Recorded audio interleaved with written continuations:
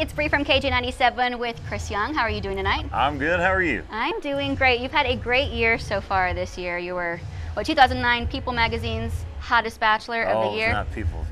No. What was it? It was Country Weekly. Country Weekly. All right. How did that, like, when they told you that, shocked, happy? No, it was kind of cool. I mean, it beats a lot of other stuff they could have voted me for. Well, I mean, that's true, I guess. And you've had, what, ACM Award nomination, top new solo act. When they told you the news with that, how did you react? I was excited. I was out of my mind. I mean, that's a really big deal for me, especially capping everything we had in 2009 with this going into 2010, the new single doing well. I mean, there's just a whole lot of stuff that's going really, really good right now. And you can actually go onto your website and vote. Oh, you don't have to go to mine. You can just go to voteacm.com. You can go to anything right now and you can go vote for him to be If you click on the internet, you will find the link to voteacm.com. Yeah, and you can go vote as many times as you want. It's absolutely phenomenal. #1 hit single, first one of your career so far. What was that whole entire ride like for you? You know, it was kind of wild for me just because it took so long for that song to go #1. I mean, it was on the charts for 35 weeks. So, you know, people are always like, well, would you want it to go faster? I was like, well, that depends. If you mean at the beginning, yes. At the end, I was like, I can take its time. I don't care. It can slow down. It can live up there because I wrote the song. So right.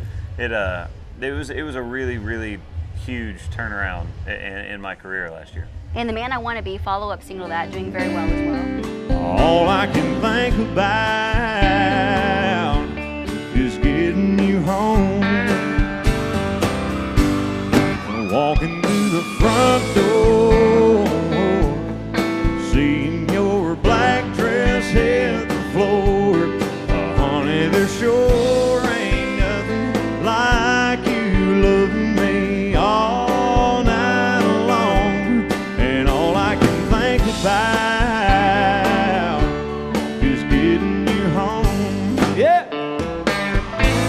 Well, my debut came out in '06. And then when we put this one out, really we took quite a bit of time off to just go back in and work on some stuff and get my sound like I wanted it and get, you know, my vocal like I wanted it on the record. So a lot of stuff changed, I think, between album #1 and #2, which is going to happen. There'll probably be some changes between album 2 and album 3. But everything just went really, really well. From, you know, my label letting me do the next record, you know, being on RCA Records is a big deal for me. To James Stroud actually came in and produced the record. So a lot of stuff went really, really right with this album. I've spent my whole life getting it all wrong, and I sure could use your help from now on. I wanna be a good man, but do like I shouldn't, man. I wanna be the kind of man the mirror likes to see. I wanna be a strong man and admit that I was wrong, man. God, I'm asking you to come change me into the man I wanna be. You had to choose between hunting and fishing because I know you're a country boy. Fishing. Fishing, hands down? Yeah. So you're excited it's about to be that time of the year then? Oh yeah. Me and my dad didn't get a chance to go last year at all. So I told him, I was like, if we don't go in 2010, we're gonna have to talk about this. This cannot keep continuing. It's not good. What do you have coming up this year? Going on tour with a couple people I hear? We are. We're actually going out with Alan Jackson starting next month. So I'm really excited about that. Josh Turner and Alan Jackson, we're gonna be on that tour. And we've got another one that has not been announced yet. That I'm sure is already leaking at this point because they put a couple things up on some websites, but it's going to be big. It's going to go pretty much through the rest of the summer, and we're just going to be busy. You're going to have a tremendous year ahead of you. April 18th, ACM Awards on CBS. Hopefully he wins. Go out and vote. ChrisYoungCountry.com for more info about him.